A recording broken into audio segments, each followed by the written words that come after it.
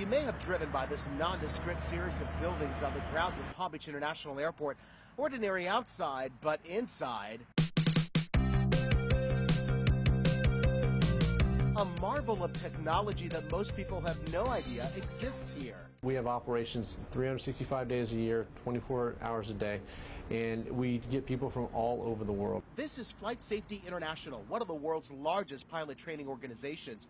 The facility in West Palm Beach is unique, featuring mostly Sikorsky helicopter training in these multi-million-dollar simulators that mimic the effects of real flying. These hydraulic pylons underneath smoothly move the cockpit side to side and up and down. The design of these simulators is nothing short of amazing. Nintendo has nothing on these guys. In the cockpit, glass panels span over 200 degrees, providing rich, crisp displays of airports and cities across the country, giving you the feeling you're cruising at 170 miles an hour. Rolando Pinto, we are responsible for people's safety. Is a pilot training on the S-92, a bus-sized helicopter his employer will use to ferry oil rig employees from Holland to platforms in the North Sea. It's very good, quite interesting. We can practice everything, break everything, and still flying. And not die in the process. Not dying in the process. Other simulators include the S-76, the aircraft currently used by the Tomahawk in Palm Beach County. Besides commercial trainers, there are military simulators like this one, which are off limits to civilians and we're not allowed to videotape. All right. I got to fly the S-92 with program manager Dan Shank. How high are we up right now? Right now, 900 feet? We quickly climbed from LaGuardia Airport in New York City, heading west toward Manhattan. Although the S-92 is a beast that can haul up to 13 tons, the chopper felt smooth and nimble.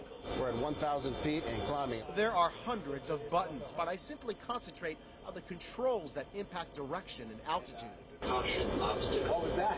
That's part of the warning, ground proximity warning system. I'm getting some altitude now so I can go over these buildings safely without crashing into them. Even though we're technically on terra firma, this is actually like a real aircraft as we fly through New York City. It even shakes when you're making a wrong turn. As I was taping that stand-up and gazing at Lady Liberty in the distance, I forgot I was flying. Whoops, going down, Tina. After a brief nosedive, the flight through New York City resumed ordinarily, followed by a debrief.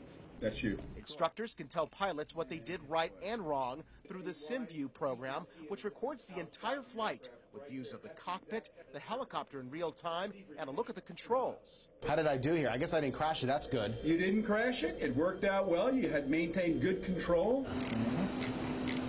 This is pretty much the only place in the world that you can get 3 real helicopters, take them apart, put them back together again. Besides the simulators, there's a real live mechanic shop training as well. Mechanics throughout the world come here. They're trained hands-on and in the classroom to maintain the Sikorsky aircraft. An international 24/7 operation that you probably never knew existed in the heart of Palm Beach County. Juan Carlos Fanjul, CBS 12 News.